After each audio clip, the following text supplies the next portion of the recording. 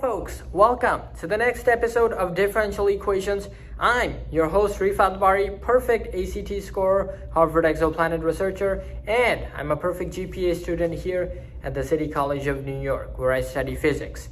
So today we're going to be talking about a ball falling with a resistance. So here's the situation we have.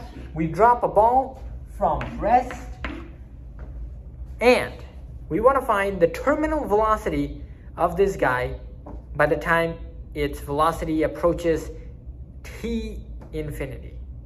So how are we going to solve this problem? Well, we're going to have to set up a differential equation for the forces acting on this ball. So we know that the forces acting on this ball, we might as well start with the acceleration of the ball, right? And the acceleration of the ball given by d squared dt squared is going to start with gravity, right? G. But there's also a resistance here, right? A resistance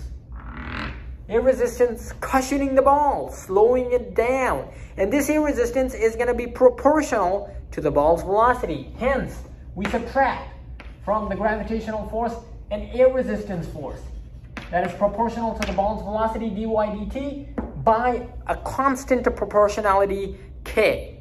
And now all that's remaining to do is solve for v. Oh, you say, where is v? Well, notice this is a second order differential equation. Or is it?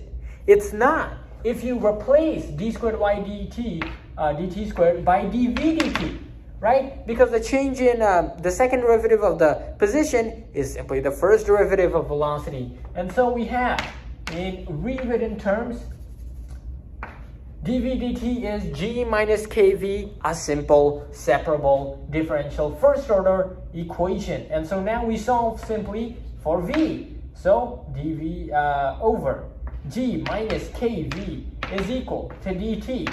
Integrate both sides with respect to their respective variables. A very nice line that I like to say. And so this is going to be ln of the absolute value of g minus kv is equal to